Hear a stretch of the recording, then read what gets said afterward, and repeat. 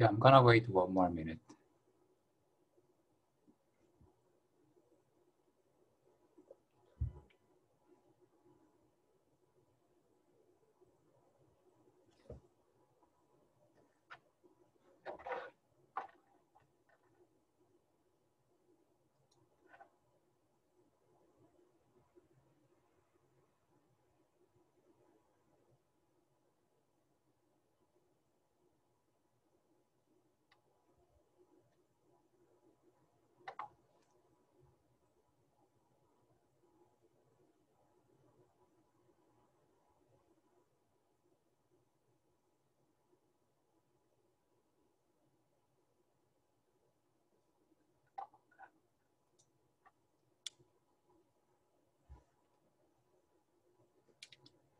Okay, so welcome back, and let me start to share the screen.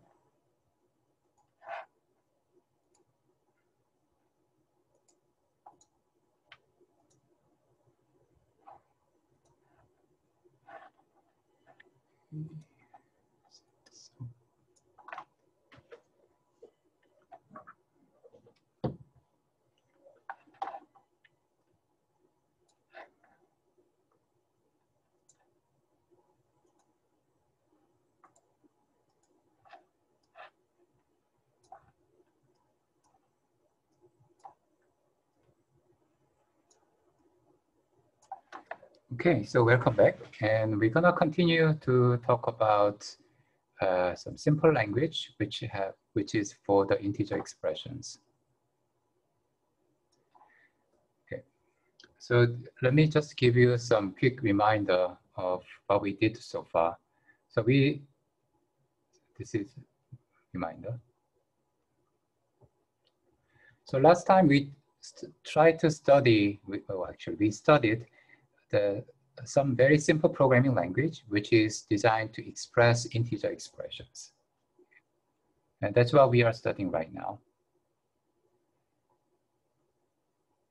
And then for this language, the abstract syntax of this language was like this. It's an integer expression.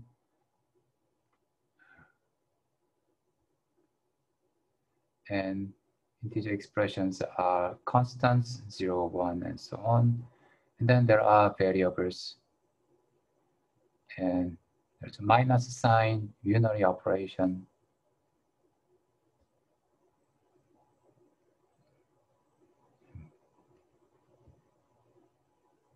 Why?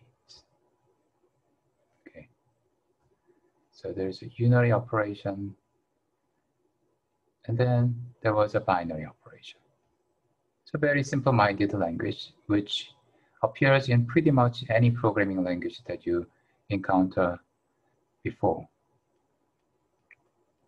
But then in order to study this language formally, we looked at a few concepts, which are something called the abstract grammar.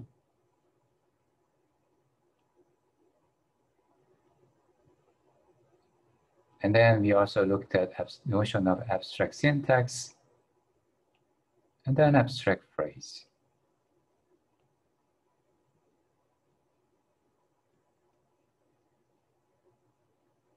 And abstract grammar is essentially the grammar that you see on the screen, which is a grammar from the perspective of language specification. It's a highly ambiguous grammar. So it's not a grammar designed to describe a parsing. It's more about it's designed to specify what kind of derivation trees can be obtained in the grammar. So it's a specification of finite trees. And then abstract syntax, I said it's gonna be all the derivation trees in this abstract grammar. So the one example is like this. So 1 plus x. So this is one instance of abstract syntax. So all these trees form the abstract syntax. So another is going to be something like x and x, y, and so on. All the finite derivation tree according to the grammar is an abstract syntax, and abstract phrase is one of these trees. So that's one way to understand this notion of abstract grammar, syntax, and phrase. And I also explain abstract grammar syntax phrases can be understood more abstractly or more mathematically using in terms of algebra and signature. So I said the abstract grammar is nothing but a specification of so-called signature, which is like a specific, it's very much like Java interface. It specify types and specify constants and operations. And abstract syntax can be understood as mathematically, it's an algebra of the specific signature specified by the abstract grammar. But this algebra is called initial algebra. So from the, based on the analogy between what's going on here and what happens in Java, signature is more like an interface. Algebra is more like a class implementing an interface. Initial algebra is, in a sense, canonical implementation of the interface. And abstract phrase are the elements of the initial algebra. So that's what we talked about before. And then the key characteristic of initial algebra is that for any algebra to the same signature, there exists a unique homomorphism. Okay, and that is actually very important because that's what we're gonna use today. So I talk a little bit about so-called syntax-directed definition.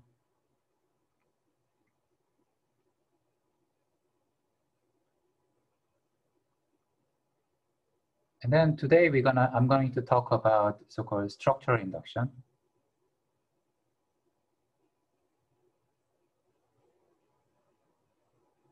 And then both of them are really holds because the abstract syntax is an initial algebra more mathematically, or you can view them as some way of doing inductive definitions or recursive definition, where recursion is well defined because the abstract phrases are just finite tree. It will never be an infinite tree. If it's an infinite tree, it's not defined, but because it's a finite tree, both of them are defined. So so let's go to the topic that I want to talk about.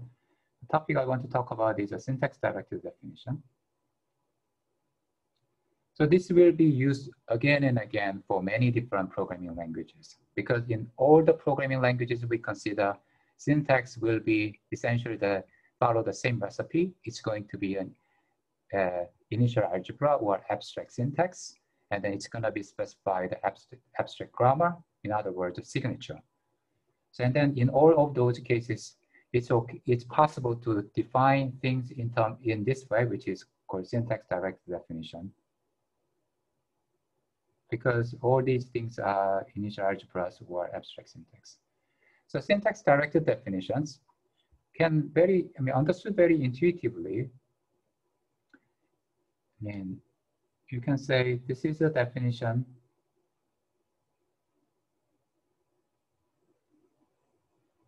on some operator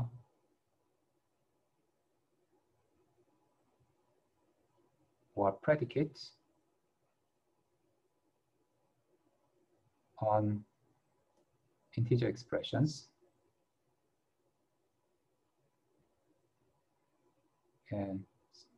But it's specified by the two things.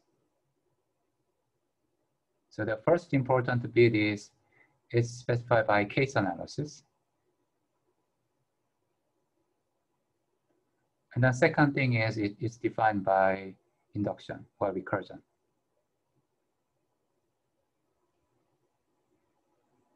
So case analysis, induction, these are the main characteristics of syntax-directed definition. So I think the best way to understand this is to actually see an example. So let me define an example, which is a free variable operator. What this operator does, it takes integer expression, and then it returns all the variable that appears in the given integer expression. So this means it's a mapping from integer expressions to the power set of the variables. So just like I said before, this is a notation that says collection of all subsets of variable. right? So now question is, how can we define this? And the way to define this is actually pretty easy. I mean, if you think about this writing a program that take integer expression, which is essentially a finite tree, and then return a set of variables that appears in a finite tree. I mean, the easy way is to define in terms of case analysis, or if you are familiar with programming languages supporting pattern matching, we can define it in terms of pattern matching. So here's how we define this. We say, define this free variable operator, and we do case analysis. So the case analysis is the first property that I mentioned to you here. And then the cases we are analyzing are constant case, variable case, and then unary operator minus case, and binary operator plus minus multiplication and division. So we said if it is a constant, so the C means constant 0, 1, and so on, free variable that appears is an empty set. Okay, and then for the variable case, free variable appears in this expression is just this variable x.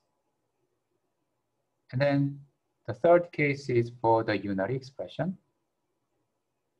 If it's a unary operation case, its free variable is just free variable of its argument expression E. So here I'm using the point which is an induction or recursion. But one thing I want you to notice is that this inductions is with respect to immediate sub-expression.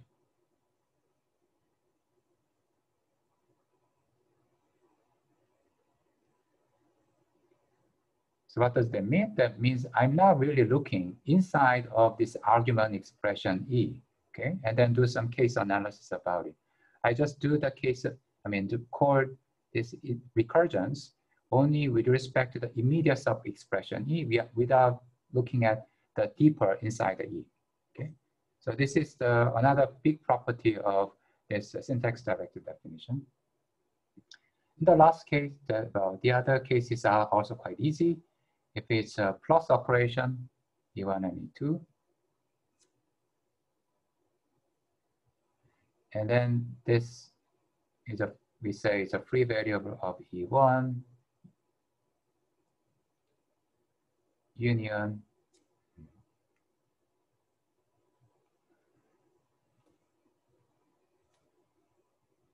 so it's free variable E1, union, free variable of E2. And then for multiplications, division, and then subtraction, they are all defined in the same way. Compute the free variable of first argument and free variable of the second argument. Now so this is the definition. Do the case analysis based on constant, variable, minus operation, and plus operation. Really, we do a case analysis on the constant, but actual mathematical definition can do case analysis for each of the individual constants. But this is a kind of typical way to define the syntax-directed definition. So the case analysis, and then if necessary, we do the recursions with respect to the immediate subphrase, like argument E1 and E2. Okay. Okay. So here's one exercise I want you to do.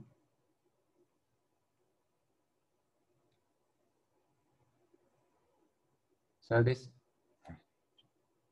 strange happens.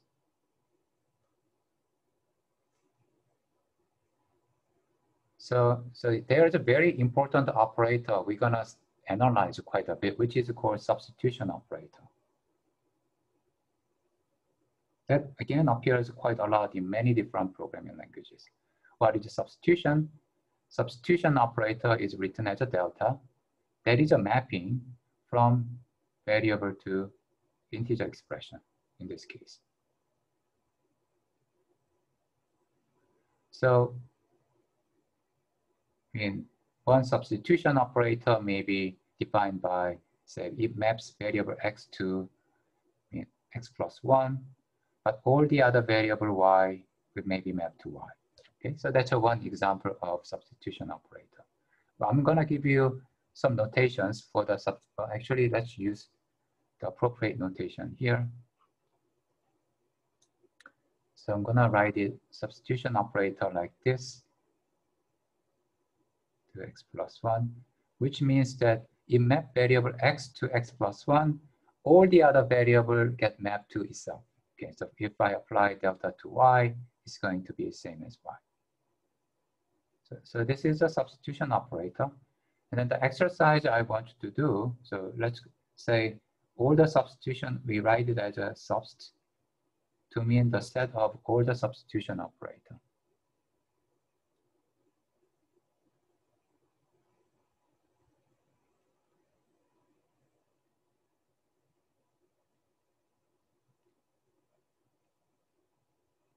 So then what I want you to do is I want you to define this operator that I wrote here that takes integer expression and then substitution operator and return an integer expression. What it does is that it just applies the substitution. So if we have, say, x plus y, then let's apply, let's call this double at delta 0. If you apply to delta 0, then delta 0 doesn't replace x by x plus 1, doesn't replace all the other variables. So the result has to be x plus 1 plus y. So really x plus y is a tree that looks like this. And then the outcome is another tree that looks like this.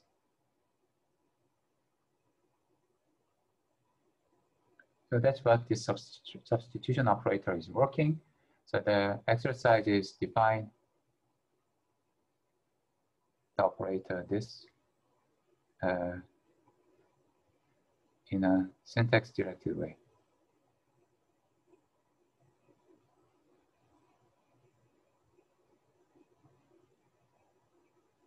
Okay, so that's what I want you to do. I will give you 3 minutes to do so.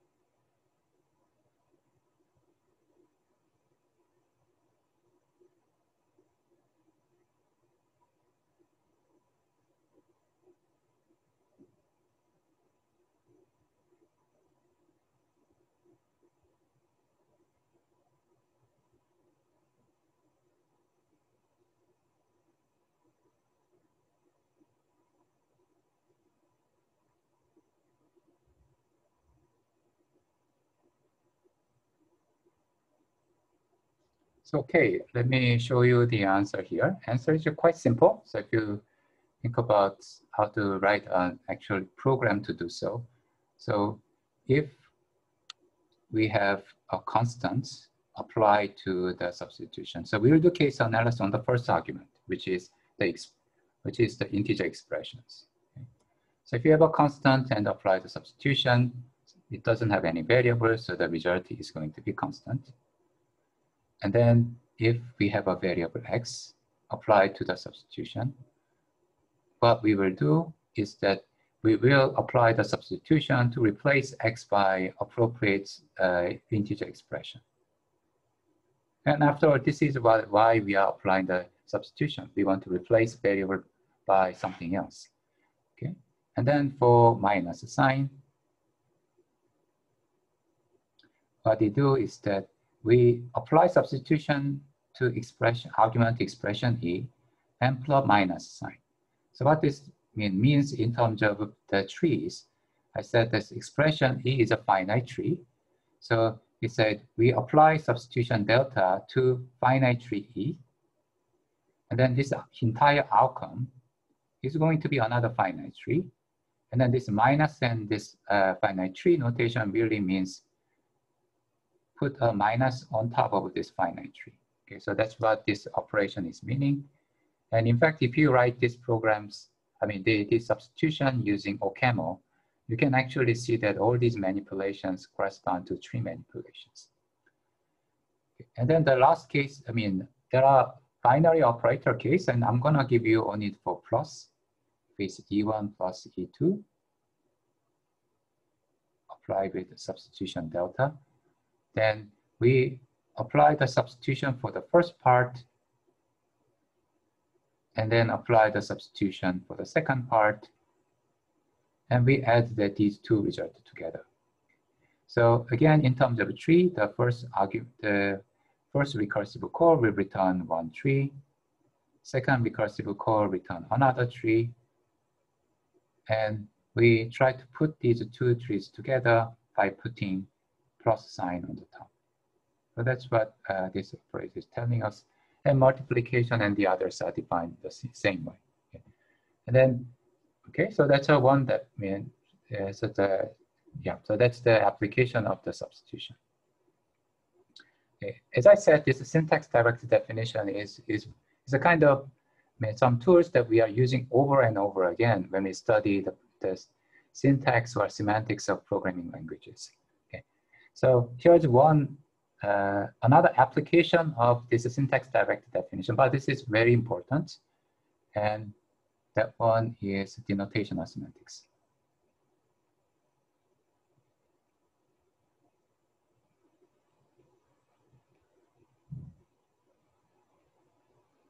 So far, when you study about integer expressions, we said they are just finite trees, a very syntactic object. It doesn't have any mathematical meaning as like functions or numbers and so on. Instead, it's a very kind of combinatorial syntactic object that we are constructing. So denotational semantics try to assign the meaning. So intuitively, what it tried to do is it tried to map all these syntactic objects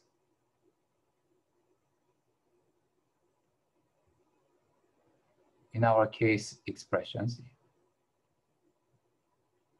or you can say abstract phrases,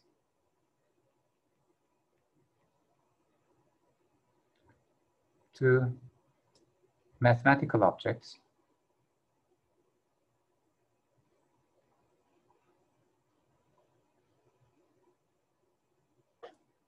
in a syntax directed way.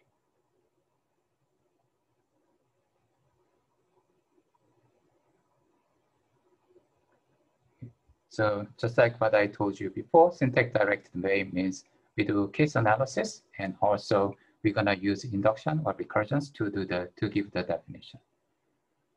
Okay,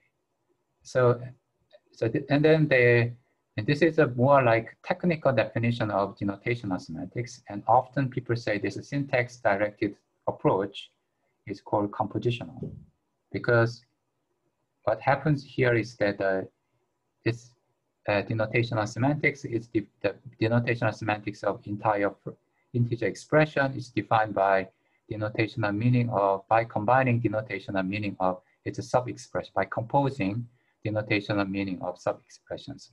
So this syntax-directed way is sometimes called compositional in this context of denotational semantics. And really, I mean, this is a technical definition, but what it tries to do is that it tries to define a meaning. Define a meaning of each expression.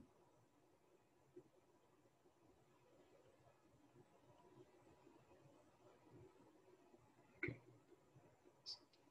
So, I mean, this meaning will intuitively correspond to your understanding about what this expression means.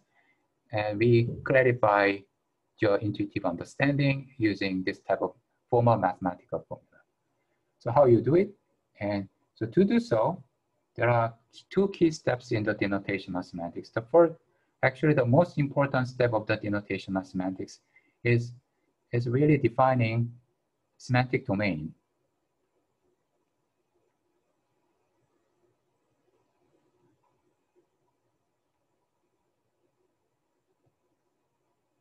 So this is, in a sense, a key step in denotational semantics.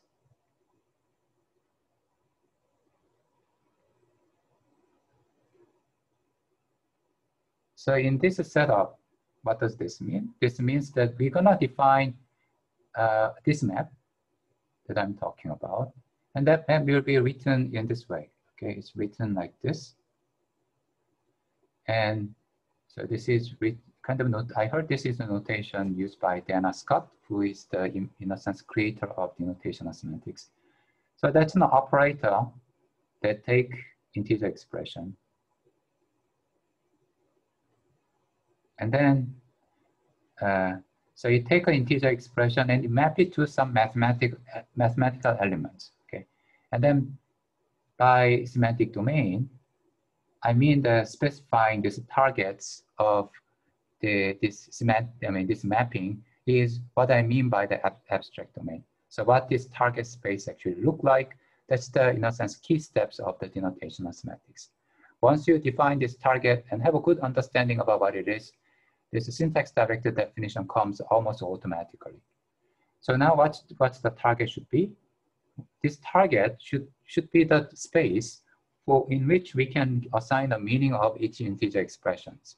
So if you think about integer expression like x plus y, you may think that, oh, this has to be an integer. Okay. But actually it's not. It's not an integer because you can't really give an integer to this expression. You can do it only when you know the value of variable x and value of variable y. So this has to be a mapping, but its meaning has to be a mapping from something that lives in, it's a functions that takes sigma to integers. And this sigma is what we call states, and that will provide the meaning of all the variables.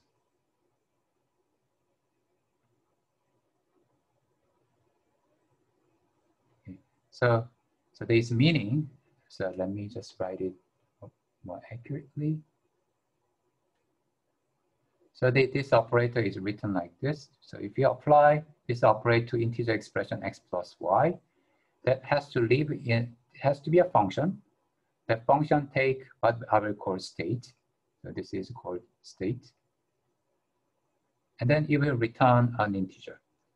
And then that's what the state does is that it provides a meaning to all the variables in the expressions. I mean, all the variables.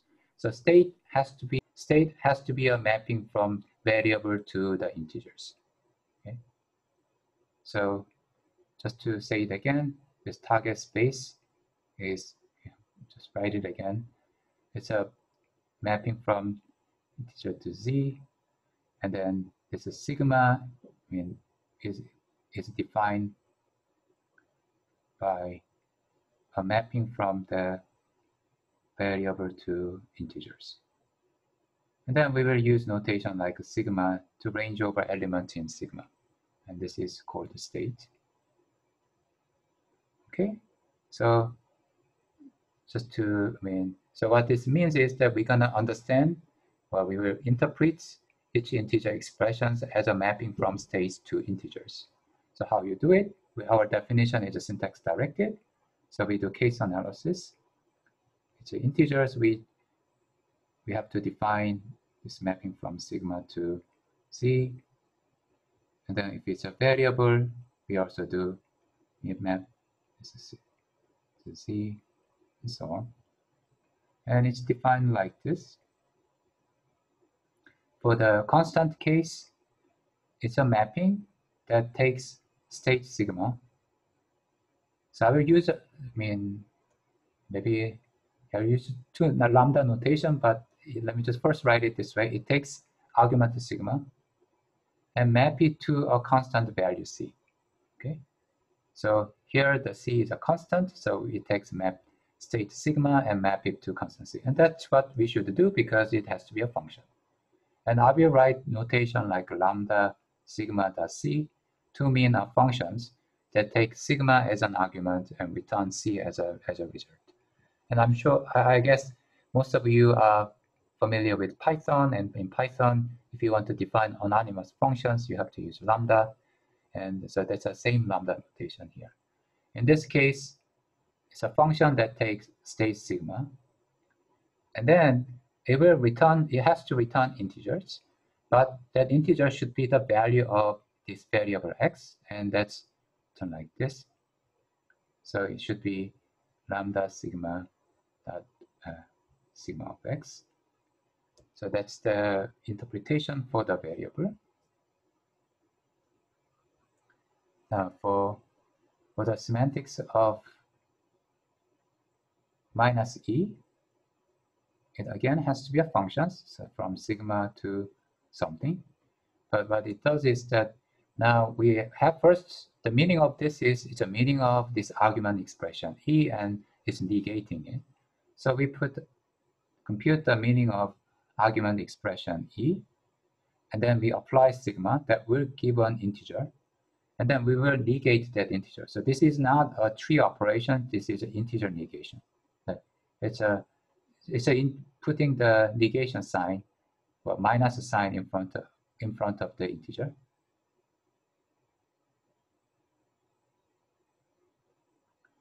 It's not.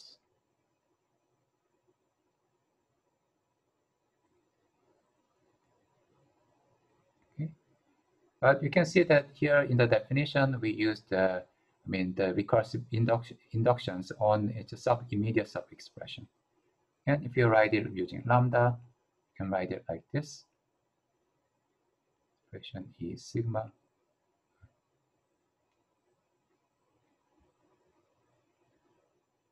Yes. And then for the plus, it's defined, takes a sigma as an argument, and then it first computes, take the semantics and apply sigma, then that will give a value of expression E1. And take the semantics of the second expression, apply sigma, they will give the value of second expression. We add them together. Again, this is an integer plus upward. So the plus here, this is a tree operation. And the plus on this side is something different. This is really integer operation. So don't be confused. It looks like we are defining plus in terms of a plus, which is a circular. That's not the case. We are really using the mathematical plus minus operations to define the meaning of what plus operator on trees actually means. Okay? And that corresponds to your understanding. This one has to be given a sigma. It's really the addition means addition, and this exactly expresses this idea. Sigma E1 sigma plus 2 sigma. So here's another exercise I want you to do. So one thing that you can do using this denotational semantics is to actually prove two expressions are equal. Okay. So one thing that you are expecting to be true is if you say 2 times x, that has to be same as x plus x as a meaning. As a tree, they are different. I mean, this 2 times x looks like it's a tree, which looks like this. X plus x is as a tree, it's a completely different tree, right? But if you think about its meaning, they mean the same thing. So what I want you to do is I want you to use this semantics to show this equality. So I will give you 2 minutes to do so.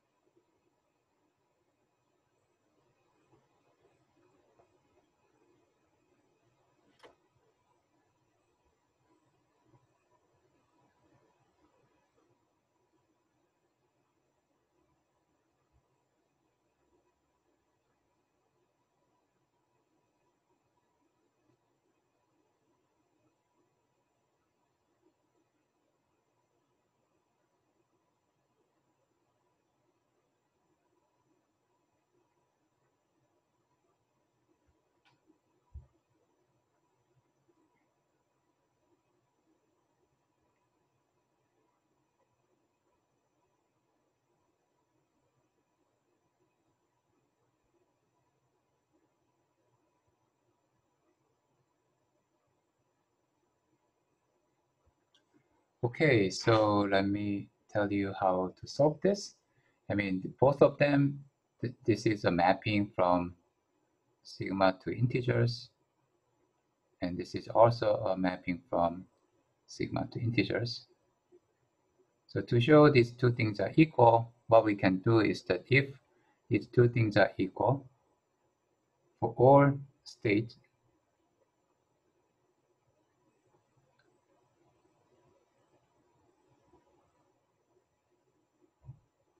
for sigma, so then this one will imply the one on the top. Okay. So now how to do it? Then the way we do the interpretation is just look at the semantics. The semantics say this left-hand side is equal to interpretation of first, and then multiply. This is the integer multiplications, and then interpretation of x, and then multiply. And then you multiply these two things together. And the constant case, if you go to this constant case, the constant case is the same as itself. So it's a 2. And then this variable case is just sigma of x. So we have 2 times sigma of x. And the right-hand side is the same if we follow the interpretations, sigma plus x sigma. And then this is, again, for the variable case, so sigma x plus sigma x. So for the integers, we know that for something, if we add it itself, it's same as 2 times itself. So these two things are equal. So that's why this equality is always true. So here we are using very simple mathematical reasoning. And then we are lifting this very simple mathematical reasoning to the reasoning about programs. So this is exactly what you expect. I mean, you might say it's really simple, but the point I'm making is that by doing this entire process, you can make reasoning about program very rigorous and formal. And that's what's needed to justify compiler optimizations and so on. Okay, so before moving on, let me mention two things. The reason why we can do the syntax-directed definition is because when you do the syntax-directed definition, we are really defining an algebra. And integer expression is an initial algebra, so that's why there is a unique homomorphism from integer expression to the algebra that we are defining. So implicitly, this syntax-directed definition is defining algebra. Okay. So this guy implicitly define an algebra whose underlying set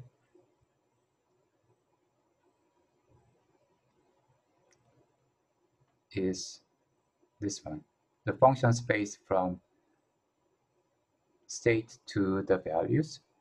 And then this the reason why these things are well defined, and one way to justify why this thing is well defined, I mean, this mapping is well just be in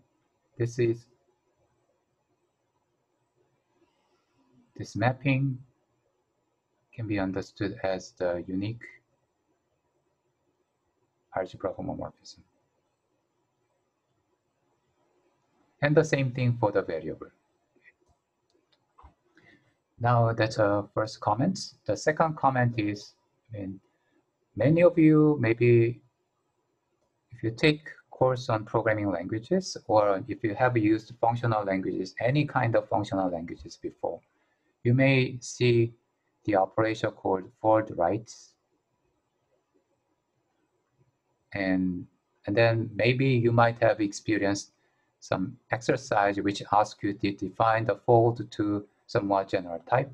If you haven't done it, don't worry. I mean, this kind of thing appears quite a lot, and the fold is, in a sense, one of the key tools that people use to write functional programming well.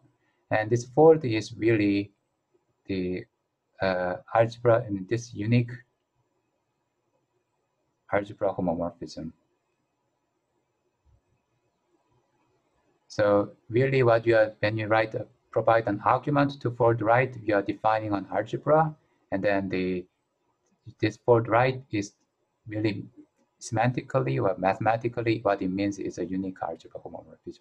So the situation is very similar to what's going on in this syntax-directed definition. Okay, so now let's move on to the next. So far what we did, we talk about syntax-directed definitions, and then we define free variable operator, substitution operator, and then we also define the denotational semantics. And I said denotational semantics can be used to reason about programs, integer expressions.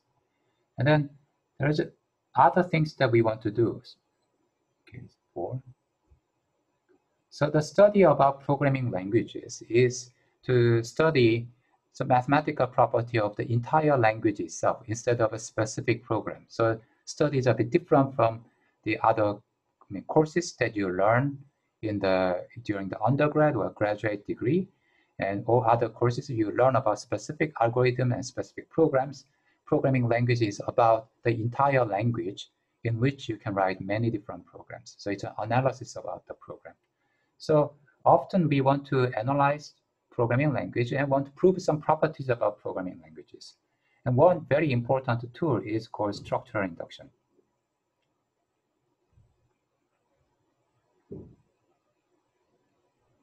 What does this mean? This is it's essentially an induction, but where we can make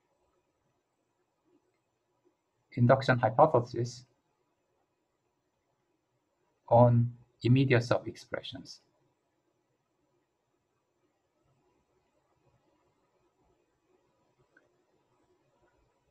So we use a structural induction to prove certain properties always true. Property is true for all expressions.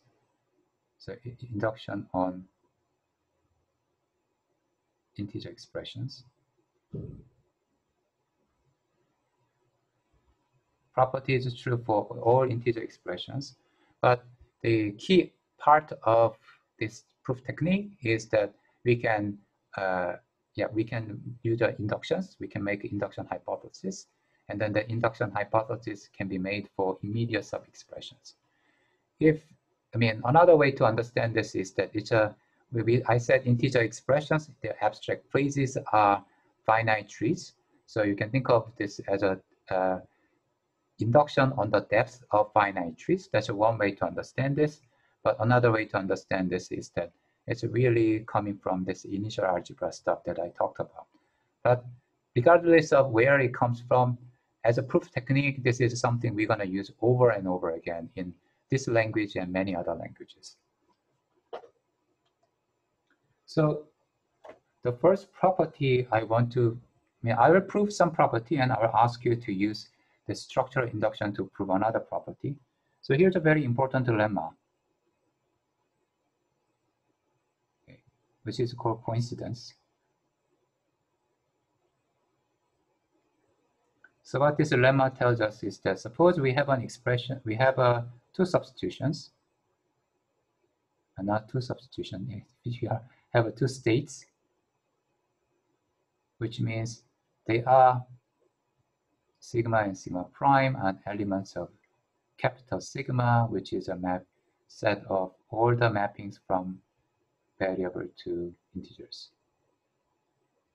Okay. So we have two states, and we have an expression, integer expression.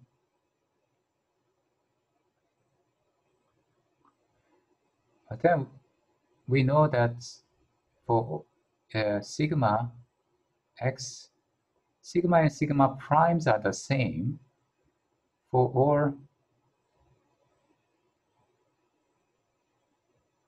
the free variable appearing in E.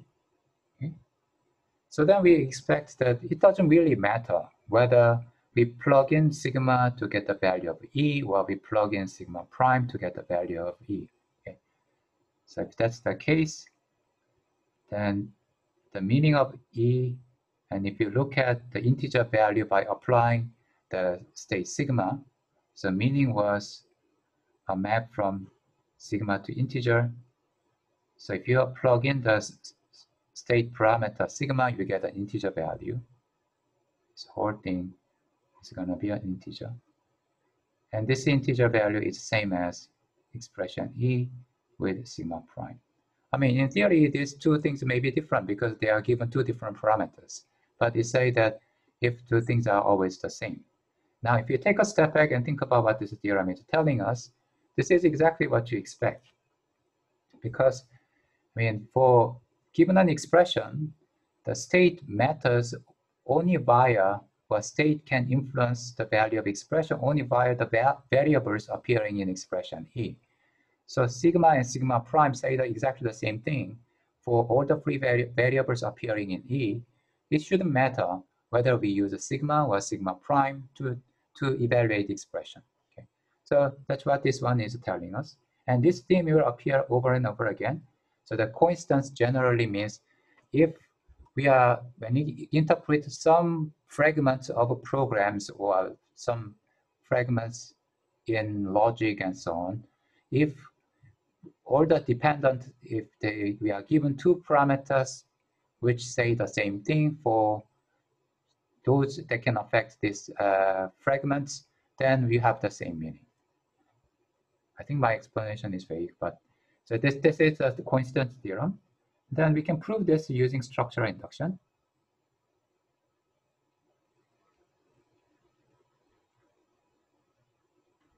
So the proof by structural induction is same as, it's very much like syntax direct definition.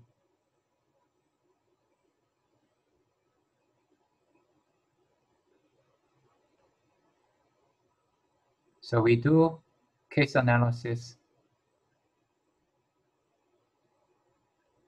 And then instead of using inductions, or make a recursive call, we use induction. We use the induction hypothesis. Okay. So let's prove this, and then I will handle only a few cases. So that because we do case analysis, we consider the case where expression E is equal to constant, is some constant. So in this case, this is actually the one of the base case. We have to show that, to prove this, we assume we let sigma and sigma prime be states such that it satisfies this property. Of course, the expression E is given, and then we pick sigma, sigma prime, satisfy this property. Now, the first case is if expression E is equal to constants, what we have to show is that expression E and E under sigma prime are the same. This is what we have to show, but that's the case because expression E under sigma is a constant C. In this case is again constant C, so they are equal. So that we are done in this case. And then the second case is expression E is equal to variable. If it's a variable, then we have, right, so we again, what we have to show is that x sigma is equal to x sigma prime.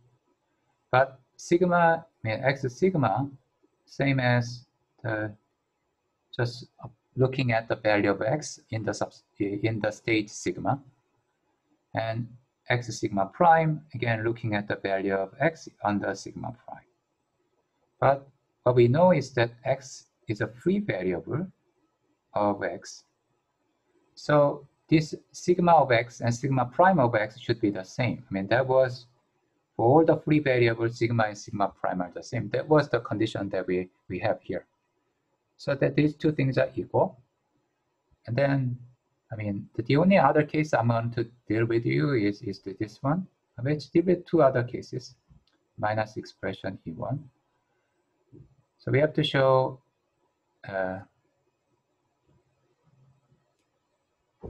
so let me write it more formally.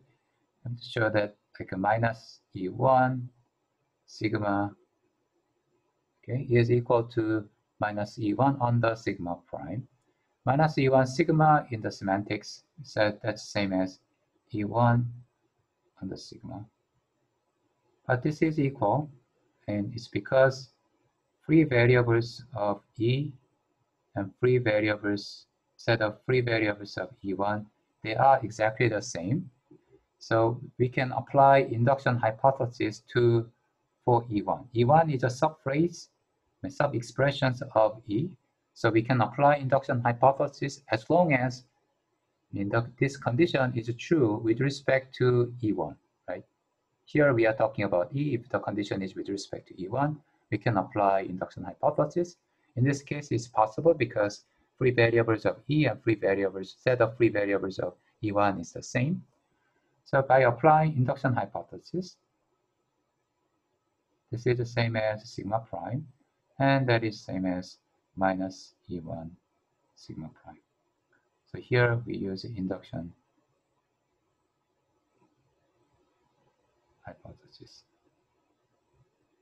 And the other two equalities are definitions. Now here are some I mean, this is also easy, but it's requires a bit of, needs to be a bit more careful. If you have E1 plus E2, okay. In this case, what we have to show is E1 plus E2, and this is what we have to prove. Okay.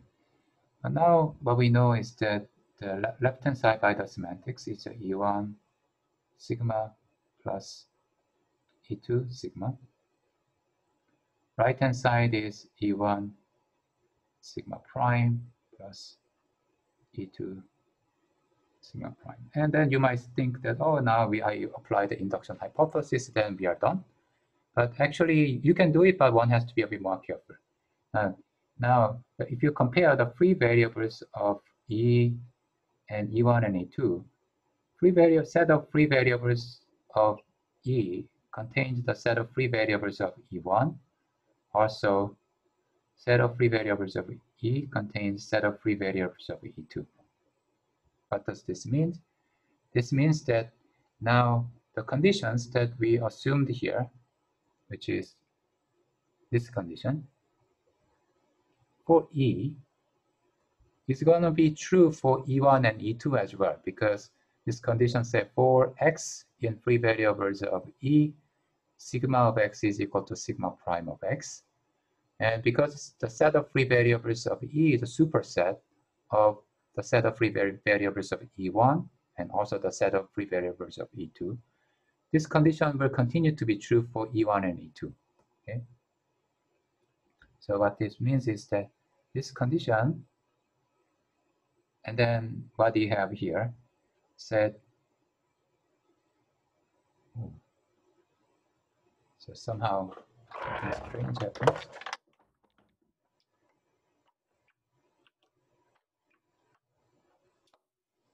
I don't know where this come from, but let's ignore this. Okay, so right. So then this condition will be true. So what we know is in okay,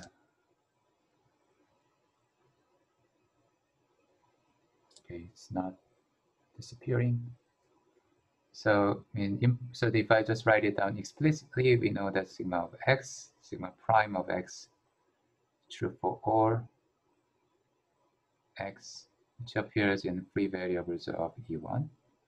And also the same statements true for all free variables of E2. Okay, so then that just help us, led us to use, so we can use the induction hypothesis.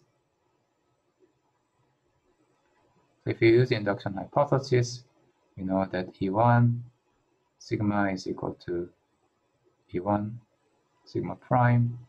The same thing, E2 sigma is equal to E2 sigma prime. And now, because this E1 sigma is equal to E1 sigma prime, E2 sigma is equal to E2 sigma prime, these two things are equal, so then we are done. And there are other cases like multiplications, minus, and division. All these cases can be handled in a similar way. Now, here's an exercise I want you to do. So, okay, as an exercise, it's important, but also the theorem itself is important. This coincidence theorem says for free variable, two states say the same thing, the meaning is the same. And there's another very important theorem, which is called substitution theorem, which I want to do. So use a structural induction to prove this substitution theorem.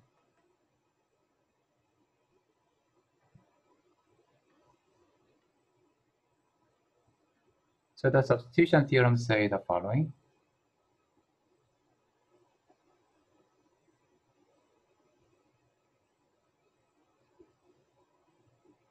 So here we have substitution, delta.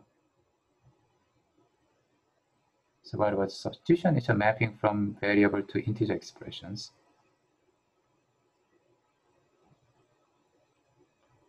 And then we have a state sigma and sigma prime. State.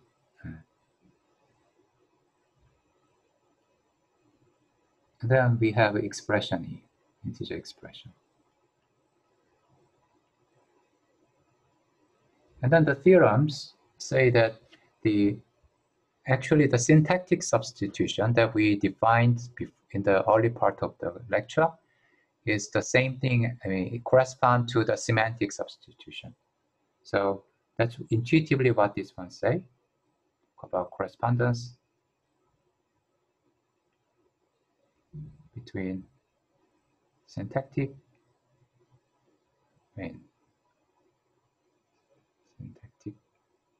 substitution and semantic substitution. And the theorem say the following: if so sigma prime of x is the same as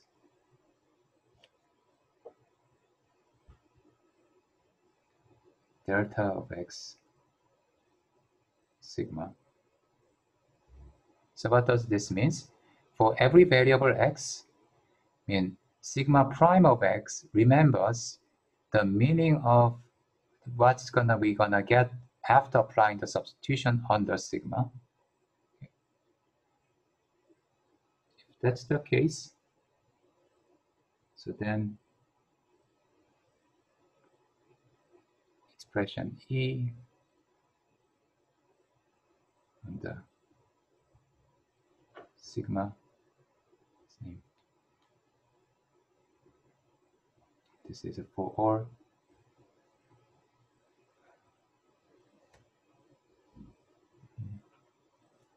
for free variable x in expression E. So that's the same as expression E under sigma prime. And now if I abuse the notation a little bit, so if I can write this notation as, this is an informal notation.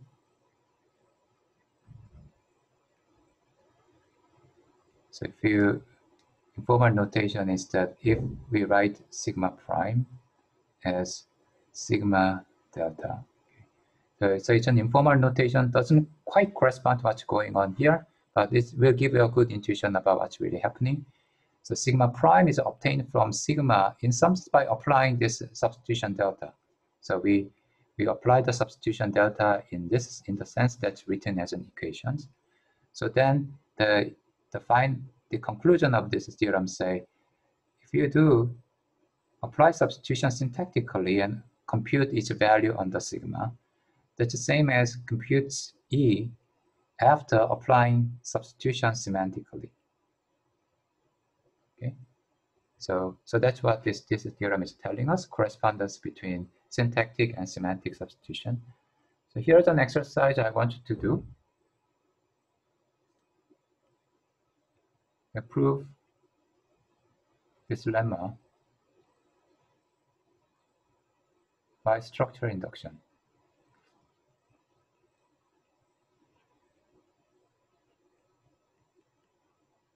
Okay, so I will give you 3 minutes to do so.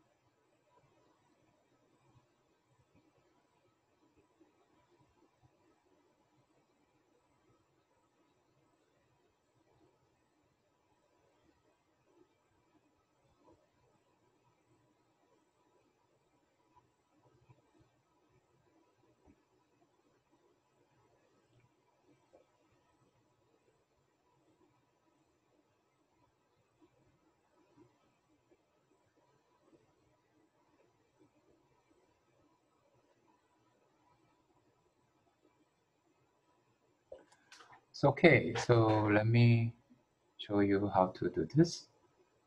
Proof is actually quite easy. So proof is by structural induction.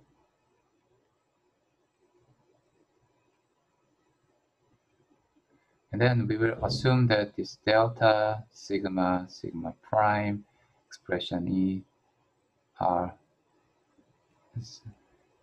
as given in the lemma. Okay, so we assume that they are just like the ones given in the lemma. And then we do the proof by structural induction on this expression E. So we do case analysis. The first case is expression E is equal to some constant. In this case, if you compute delta and sigma, that is constant C delta sigma. And substitution doesn't do anything for the constant. Then also on the sigma, the constant is the same as a constant. And at the same time, if we compute the other one, this is also constant sigma prime. And then that's the same as a constant. So these two things are equal. Then the other case is for the variable. Another case is for the variable. So if you have a variable x, substitutions, and sigma, then substitution actually acts on the variable. So the outcome is going to be expression obtained by applying the substitution. Then we give an interpretation of sigma. But we know that because of one of the assumption, essentially sigma prime is what we can get by applying substitution on sigma, so this equality. And that allows us to rewrite this as sigma prime of x. And that is the same as x, the meaning of x on the sigma prime. So this case is okay, this case is also okay. And then the third case, expression E is equal to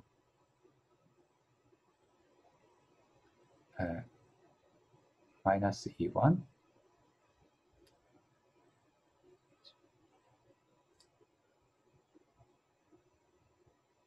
Let's skip this case and then just think about binary case. E1 plus E2. Then we have a E1 plus E2, apply substitution, and then give an interpretation. Now, if you apply the substitution there, apply substitution, the first argument, second argument, then add them together. And then the meaning of this is meaning of E1 delta sigma plus E2 delta sigma by the definition of the semantics. But then here, just like the plus case that I described before, if sigma and sigma prime satisfy the relationship that's written here, this relationship written for expression E, then it also satisfies similar kind of relationship for E1 and E2. So what this means is we can apply induction hypothesis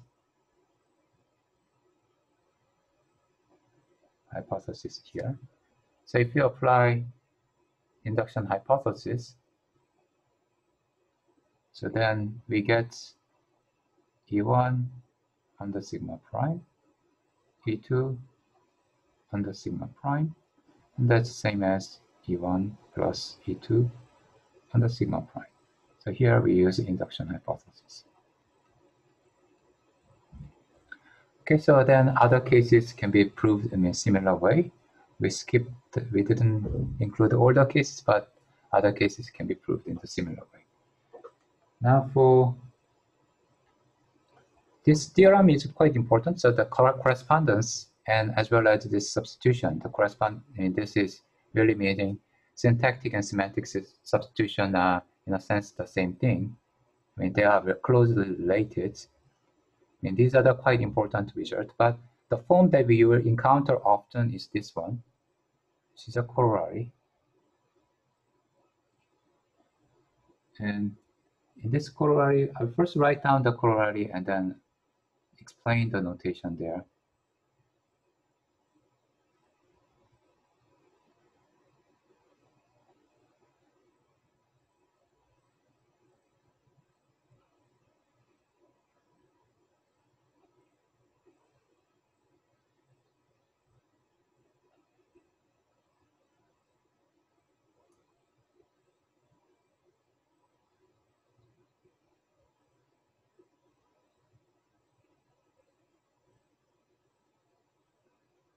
Okay, so this is a corollary, and let me just explain what's all the components there first. What's written here, it means a substitution. And this, I already described this to you. So a substitution that maps xi to ei, but if variable y is not one of x1 up to xn, it's going to be mapped to a variable y. So it's a substitution for which maps x1 to e1, x2 to e2, and so on. But all the other variable, it doesn't do anything. It just works as an identity. And this is a notation that is a bit like an update notations for state. So it's a repeated application of these notations. So first, e1 on the sigma, this is an integer value, right? So this is an integer value, say, n1. Okay, let's use it. Yeah, this is another, this is integer, well, not n, but constant c1. Integer value cn. So it's really said we're gonna update sigma where x1 will have a value c1, x2 have a value c2, up to xn will have a value cn. Now what this update means, this is a state, so it's going to be a map from variable to integers. Now if we plug in variable x, it's going to be the updated value v. Okay, so value v that we just updated. For other cases, it will be just the old value, which is a sigma of y. So this notation means that for x1 will be mapped to c1, to xn will be mapped to cn. Otherwise, all x, which is different from x1 to xn, will be mapped to sigma of x. So that's what this notation is telling us. It say that if you apply this expression, if you apply this substitutions, and then give interpretations according to sigma, that's the same as applying essentially the substitution on the state. So leave expression alone. So expression doesn't change. For the state part, we just change it so that the x1 will now map to the meaning of e1 and so on. And this equality is true. And that's what we're going to use quite often. And why it's useful? It's useful because when we prove some properties about expressions, we often, if you use this structural inductions, that means you have to do case analysis over and over again. But if you use this substitution lemma and correspondence lemma, often you can avoid this case analysis, just derive a property you care about directly. So it lets you avoid case analysis. Okay. But it's this is a quite important theorem that, statement, the actual theorem in this integer expression language is a bit less important than what is the form of this theorem. The form of this theorem is correspondence between substitution and the semantic update or semantic substitution. So that's what's important. It appears repeatedly in different languages. Now to finish off, let me mention one more thing and then finish now. The one last bit I want to say is that you might ask where this induction come from.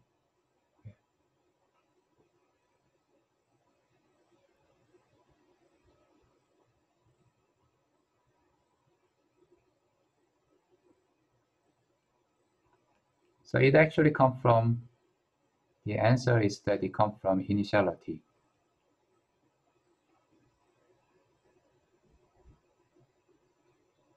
of our in the integer expression. So what does this mean? This means that whenever you define do the structural induction proof, we are merely defining.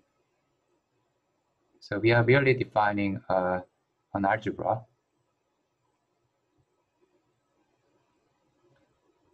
where the underlying set.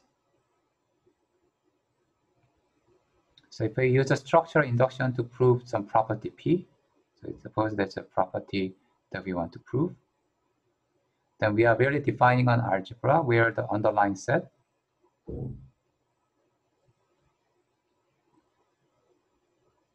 is integer expressions. So I will write it integer expression E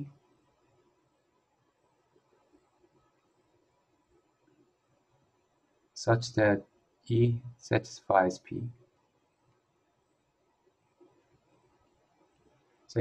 So if we just collect integer expression which satisfies P,